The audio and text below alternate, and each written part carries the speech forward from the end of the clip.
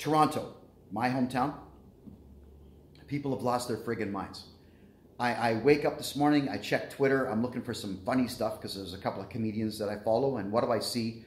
I see about 250 white people, not Palestinians, but white people, shouting outside of an Indigo bookstore right downtown Toronto, demanding that Palestine be free. Now, what exactly do you think the part-time staff who make minimum wage in a bookstore can do for you or can do for Palestine or Israel or any other country in the world right now having conflict? You've all lost your friggin' minds. You want to know why I left Toronto? Because it's a stupid city. It's full of morons and retards who cannot wait to take up the mantle for anybody that the media tells them to.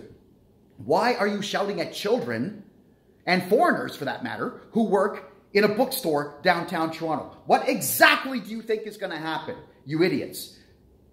You guys should be downtown protesting the high cost of food and the high cost of rent and the fact that a garbage house that's only 800 square feet is $2 million. You should be protesting economic imbalance in your city, not protesting at a bookstore for Palestine. Palestine has never done anything for Canada, nor anything for you, and you're shouting at the top of your lungs for them, while the Canadian government and the Toronto local government robs you of everything that you have. You people are sick, and you're stupid, and you deserve bankruptcy. You truly do.